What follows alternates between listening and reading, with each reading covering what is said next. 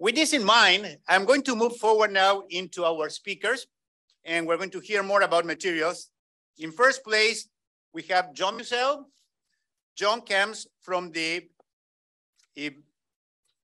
area, let me put here, from the Composites Growth Initiative of the American Composite Manufacturer Association. And John will look into the past and we'll see the future of composites. John?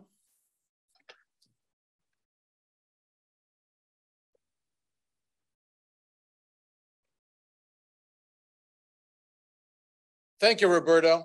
Okay, so I will tell you that this is the first time I've not used in 28 years FRP composites in the title of my presentation. So we are doing something new here. So from the beginning, you know, FRP rebar just wasn't invented yesterday. It actually came in the 1970s. Dowel bars were used in concrete pavements in the late 70s. They were dug up in 1985, and I was a part of that being dug up in 1995. We couldn't find them originally in Ohio. They were just as pristine as when they were put in. First vehicular bridge was in China in 1982, but in the US, I have 1996 and 1997. 1996 is when we used the first FRP rebar in a concrete deck. 1997 was a all FRP deck, Laurel Lake Bridge and Wickwire Run Bridge in West Virginia. First pedestrian bridge was in China, 1986. FRP tendons and pre-stressing was done in 1986. So you kind of get the drift that it's been going on for a while. First glue-lam beams in the US in the early 1990s, and certainly UMaine was a part of integrating FRP into glue-lam. First FRP pile used in fenders in 1995. That was great to be a part of that. Strengthening systems, we see this column wrapping. It's been around since 1978, a lot of experimentation, and certainly the heavy use by Caltrans in the mid-1990s after the Northridge earthquake, and even a first bridge wind fairing on the Bronx Whitestone Bridge in 2003, which represented the largest installation of composites on an existing bridge. So there's a lot more to come. And what I'm trying to show you here is that there's been a lot of innovation globally, and there's been a lot of innovation that has taken a while to get to mainstream. Certainly, T21 legislation, the Innovative Bridge Research and Construction Program, 124 FRP projects, 87 million funded. You can see the distribution, 19 states with FRP decks. Boy, our industry was so tanked. We were like, wow, this is great. We're going to absolutely blow away the construction industry. And if you'll notice a couple of people in the audience here, Joe here, he was a little bit younger, and I'm a little bit younger there, maybe a couple of less pounds. But our thing was, we put FRP rebar in almost every every congressional office in Washington. So we had innovations going on.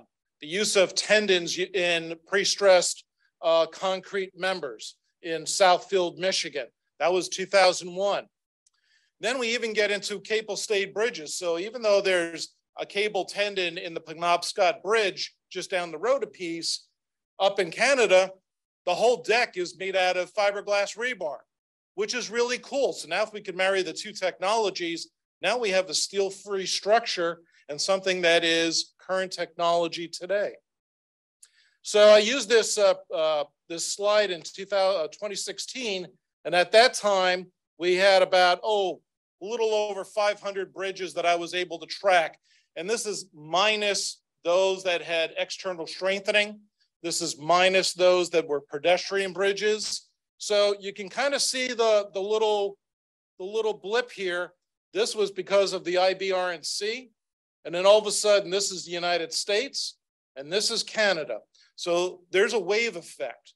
I stopped tracking them in 2016 because it became too much of a trouble to try to track all of the new installations.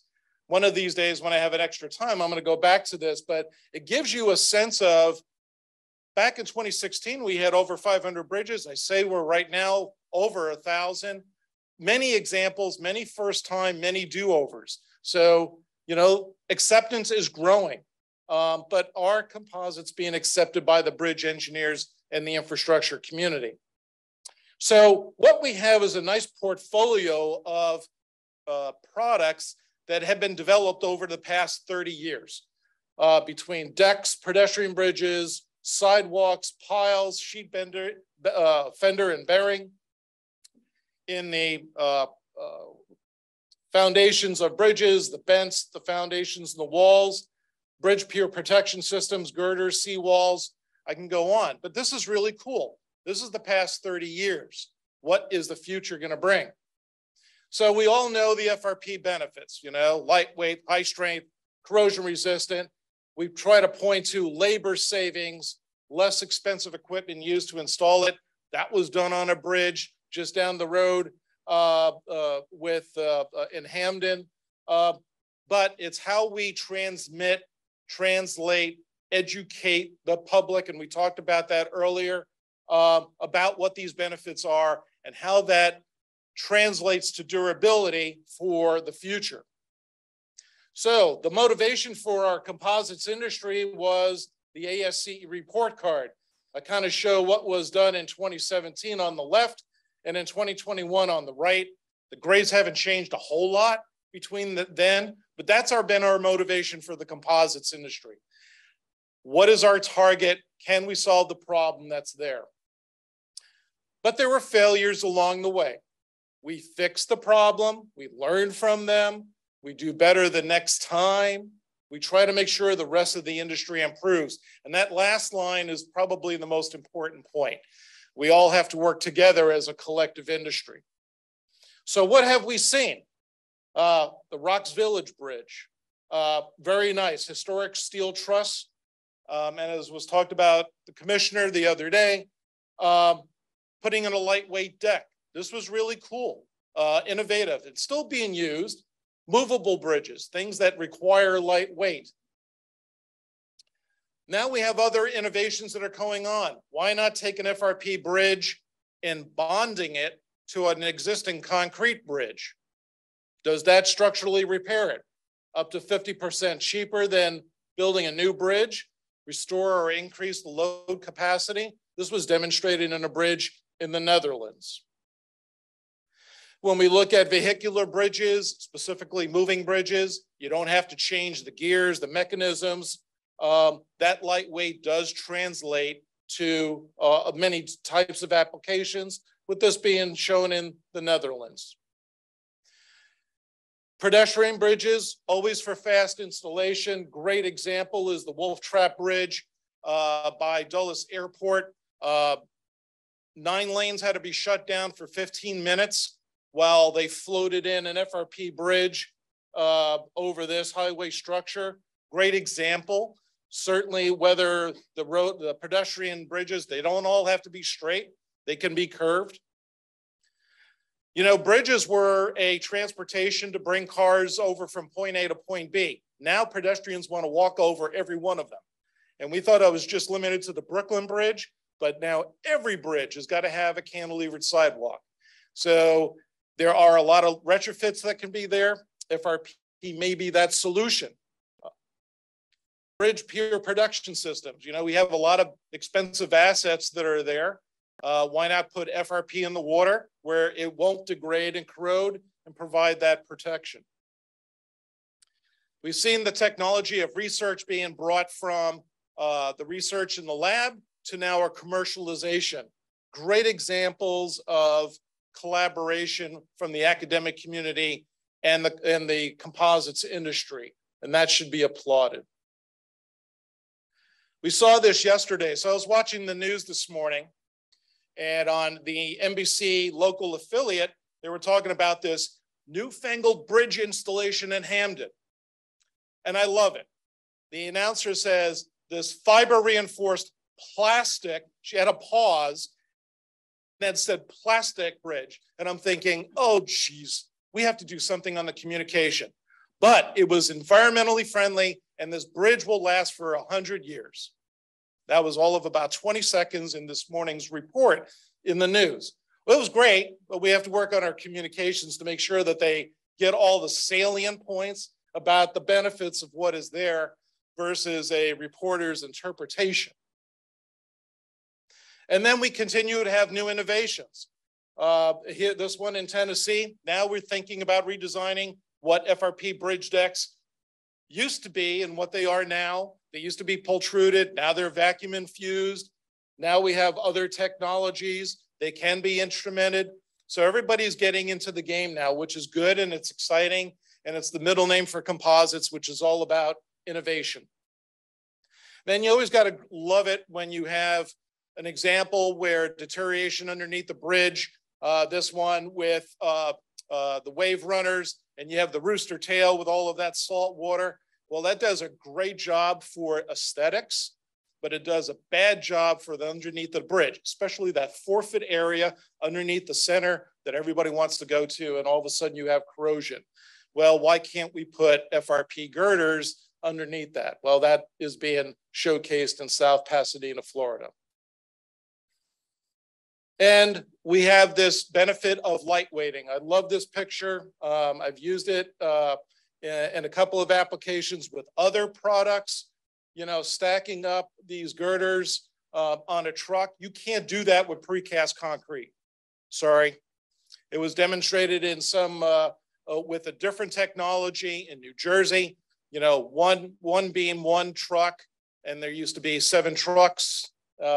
So in a crowded, congested place, this is a very big benefit. So, whoa, who changed my my slide here? Okay, that circle is supposed to be over the 1,000-foot bridge, and this circle here is over the 470,000. So we're not dealing with small bridges anymore, which is really wonderful. FRP rebar is being deployed on very significant bridges. And what they're seeing, whether it's United States or even Canada, they're seeing a huge installation savings on installation and in transportation. And in many situations right now, it is cheaper than steel. So why not? Then we still get into innovation. This is in Broward County in Florida, where we're taking cast in place flat slabs, joining it with cast in place caps, a precast concrete panel, and piles. Well, this is now taking a holistic approach to solutions. So looking at these type of reinforcements, certainly integrating GFRP dowels into that, even experimentally looking at GFRP partially pre-stressed piles, another innovation. So as much as we know about the technology and the products that are there, there's always more innovation. Always good to see on the cover of Concrete International a lot of FRP. And this particular installation in Saudi Arabia is one of the largest, or if not the largest in the world, of utilizing FRP. And why is that significant? So when you look at epoxy coated steel bars versus GFRP bars, it's only 79% of the price. So why not specify the cost based on the technology? Always there's education. The American Concrete Institute was very supportive of our construction infrastructure composite technology days, where we had 21 presentations on everything related to composites, expose the practitioner to everything that can be done with composites that may not necessarily be a bridge. And certainly standards, guidelines, specifications, and codes. A lot of work's being done in ACI, AASHTO, ASCE, ASTM, within the DOTs themselves and International Code Council. I put FRP rebar in the red because we are hitting something that is very, very unique. In the next couple of weeks, we will be finishing the FRP rebar code in the American Concrete Institute. We will have triaged all of the negative comments from the Technical Activities Committee and the public comments. At the same time, we're trying to get that document published so it's ready by September 12th, so that when we go to the International Code Council Structural Committee hearings in Louisville, we will have a document that will somewhat overturn us getting bounced in Rochester back in April that FRP rebar will now be in the International Building Code. Do you know how significant that is? That has been the bellwether of what an entire worldwide community has been working on for the past 20 years to bring FRP there. Once you're in the code, all bets are off, and that will then trickle down to other applications. So the future, I see more manufacturers, more products. There's always going to be innovations. There's also new opportunities. I show a diagram of a urban air mobility landing zone. You know, there's a lot of buildings and parking garages that have to be retrofitted, and you know, they can't take on existing loads, so we can utilize composites to take these flying taxis and have them land. So watch this. This is going to be going out there. So what are the barriers to overcome? Standards. We always need standards. Codes are best. Education. How to use the standards. Certainly for the academics in the classroom with their coursework and examples. And professionals for the practice, both in the design examples and most importantly, the software tools. Research. There's always missing information that has to be done to clear up any idiosyncrasies in the code. Always doing advocacy. And now we have this word called sustainability. So sustainability focus for the construction industry. The Biden administration is taking on a major thrust in this area. And look at this middle, increase the use of environmental product declarations and incentivize acquisition of low carbon materials. Well, do we have that yet? We will. The ACMA has put together a sustainability climate impacts project where we're going to be updating our life cycle inventory data, providing model life cycle assessments, providing tools for members to perform those assessments, develop a new standard, which is a product category rule. So when we take a PCR plus an LCA, it equals an EPD. You love that? So let us be proud of what we've done for the past 20 years. You need to partner with your customer. The competition is steel, aluminum, wood, and concrete. And I grayed out the concrete, not because concrete is gray, but because we like concrete.